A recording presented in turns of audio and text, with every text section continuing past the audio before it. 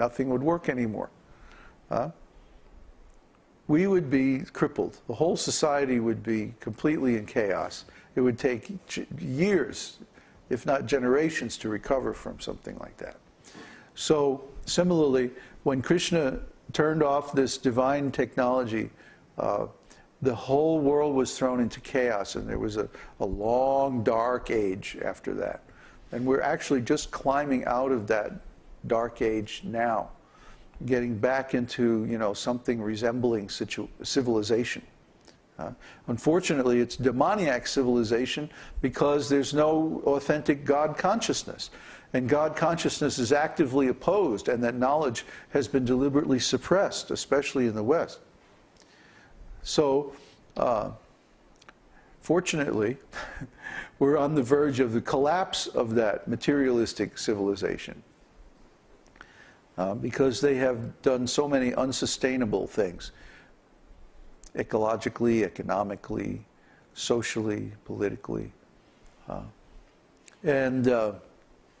Very soon, I think we're going to see the general disintegration of this nonsense culture. Well, these are all consequences of Krishna. Krishna's actions back in the time when he was on this earth set up the Kali Yuga, set up the situation. For example, there was a statement, where is it? It's in one of the Puranas, I think it's Bhavishya Purana, that the Kshatriyas killed in the battle of Kurukshetra, because they were killed in the presence of Krishna, they get liberated into the Brahman, right? The demon Kshatriyas. And then they fall down from the Brahman, because they're not really qualified, they're not really liberated, right? So they fall down into the material world, and they took birth in the families of Brahmanas. So the Brahmana families all filled up with these demoniac souls. And that's why the Brahmanas in Kali Yuga became corrupt. See, now we don't have qualified Brahmanas, we have what's called Brahma Bandhus. Brahma Bandhu means a friend of a Brahmana. They're born in the Brahmana family, but they don't have the actual qualification. Remember, Krishna says in Bhagavad-gītā that he's talking about the four varnas. Chaturvarnyam maya shrishtam guna karma vibhagasaha. I divided these varnas, these occupational classes, by guna, quality, specifically the quality of the modes of nature, and karma, the type of work that they do. So guna karma, this is the actual criterion for determining which varna a person should be in. And in the old days, the Brahmanas used to administer all kinds of tests. You know, even today they do the test with the coins and the book. See which one the baby wants. So there were many more sophisticated tests in the old days. And by these tests, the Brahmanas could easily tell who is suited for different kinds of work. If they're most intelligent and they can learn just by hearing, then they become Brahmanas. If they're more action-oriented, then they become Kshatriyas. If they like money and profit, then they become Vaishyas. Otherwise, Shudra. So then we get the appropriate education, because the Brahmanas were also in charge of education. But if the Brahmanas become self-serving, and they try to create you know, a little monopoly on knowledge instead of distributing the knowledge freely, then the whole thing becomes corrupt. And of course, the first thing they're going to do is say, well, we're born in Brahmin families, so we're automatically Brahmins. Yeah, nobody else can be a Brahmin. It's so childish, it's really stupid, you know. By doing that, they completely sabotage the whole system of Vedic culture. Because Vedic culture depends on qualified Brahmanas.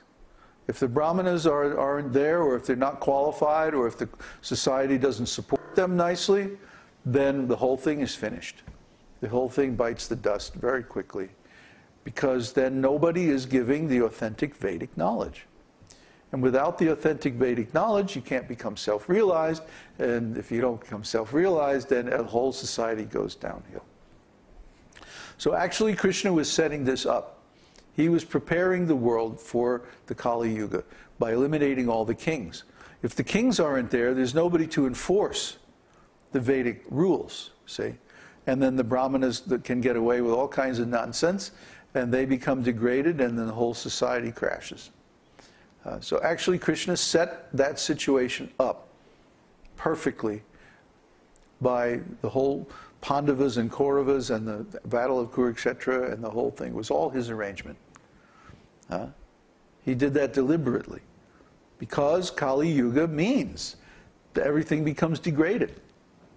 He even sent Shankaracharya, that he told Lord Shiva, you appear as a Brahmana in the age of Kali, and you delude the people in general by teaching a false philosophy. And the exact word that he uses is asat shastra. Asat shastra. And when those words combine, they become asat shastra. It's a tongue twister. But anyway, Shankaracharya came on the order of Lord Vishnu and spread his nonsense philosophy. And now everyone is completely confused about it, especially in India. There's so much of this Mayavadi, impersonal philosophy. I am you and you are me and we are all together, right? I mean, this is such nonsense. Any intelligent person, anyone who simply observes life the way it is, they know this is impossible. That individuality is one of the indelible qualities of consciousness. Even Krishna says in Bhagavad-gītā, the 2nd chapter, that you and I and all these kings always existed, and never will there be a time when we do not exist as individuals, not as some big lump. I mean, that's such a nonsense idea. It's just so distasteful. But they do it to justify their nonsense activities. See? If ultimately we're all one and you're God and I'm God, then we can do whatever we want and nobody can find fault with anybody else. See? It obviates all discussion. Now there's no more need to talk about anything, no more basis for authority or morality, no more basis for actual philosophy or spiritual practices, because after all, we're all one, so what does it matter? Let's just do whatever we want. Nobody can say anything about anybody else, and we can all go to hell in one grand parade. You know, wonderful. This is demon. Democracy. As Prabhupada would say.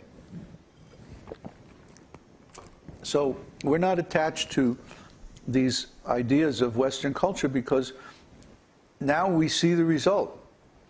After so many centuries of this materialistic culture, well, what have we got? You know, everybody's miserable. Everyone's fighting. Everyone's a slave. Marriages are falling apart. You know, kids are getting abused, and you know, there's all kinds of corruption in the politics and in the financial markets. You know, nobody's following any rules. It's just all driven by greed. And guess what? The motivation, or not the motivation, but the justification behind all of it is this Mayavadi philosophy. See?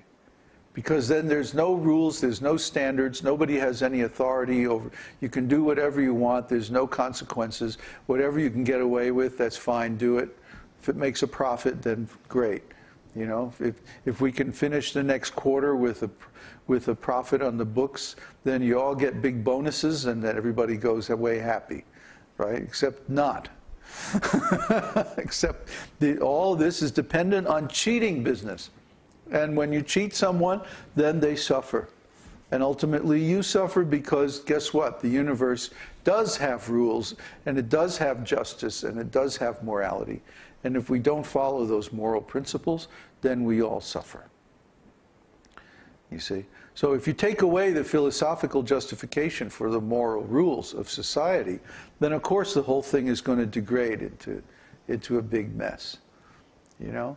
Maybe you might say, well, Shankaracharya or Buddha themselves followed all the moral principles and like that, and their character was very nice and elevated, you know? And so they served as a good example, and if people would follow that, then we'd be okay, even with impersonal philosophy. But the problem is that people don't follow it.